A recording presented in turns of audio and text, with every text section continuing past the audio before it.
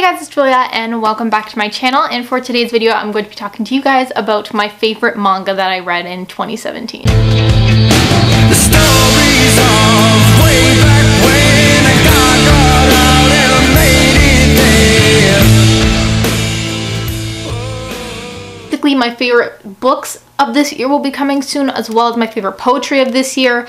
And this year I just could not combine my poetry and my manga into my favorite books of the year because it was just too much. So today I'm going to be talking about my top 5 series manga that I read this year. Super excited. I know I look awful. I don't feel like getting ready. My tripod almost broke. Funny because I just finished editing a video where I was just as bitter as this one.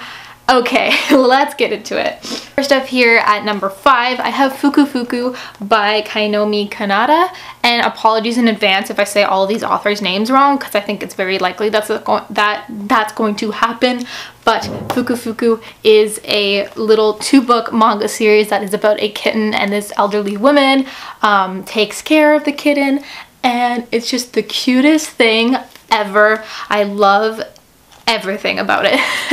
Like, it's the cutest thing ever, and it's adorable, perfect for cat lovers. I can't. So cute. And at number 4, I have Monster by Naoki Urasawa, and this, oh my god, these are the collection bind-ups, but I just read volume 1 this year, and basically I was just not knowing much to going into it, just that it's kind of creepy and that. But if you do want to know a synopsis, this is about a surgeon, a very popular and famous surgeon, and he chooses in the spur of a moment to save one life over another, and he gets in a lot of shit for what he does. And it talks a lot about life and death, and it talks a lot about, you know, whose life is worth saving, because if there's 2 people that need an operation and he has to choose which one to go to, that's kind of what this book is about. So basically it's really interesting, really good, kind of creepy. I have volume 2 and I'm excited to read it soon. But yes, this was just not what I expected at all. I didn't really expect much, but it was just really, really interesting. And yes, I'm very excited to continue with this series. At number 3, I have Dead Man Wonderland, and this is by Genisai Katoka and Kazumi Kanando. I tried. So I'm just holding up volumes 11, 12, and 13. There is only 13 volumes in this series, which is pretty good for manga. But this series follows a boy named Rin who gets sent to the Dead Man Wonderland prison after his whole classroom, his whole class is assassinated, and he's the only one still standing, and he witnesses all his friends get killed. So he immediately gets transferred to this prison that's kind of like an amusement park prison. It's very strange, and people go there to watch the prisoners compete in life-to-death situations.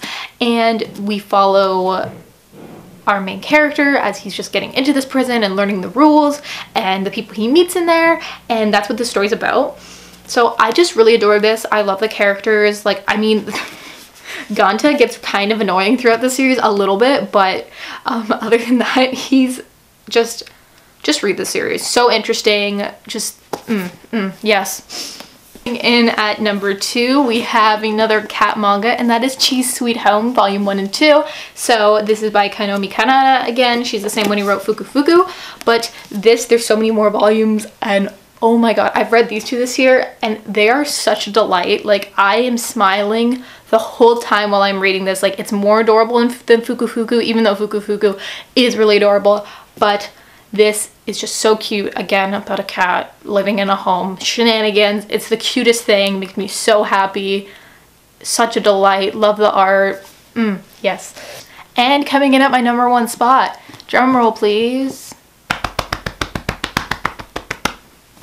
Doubt. Gotta love Doubt. This is by Yoshika Tanoga.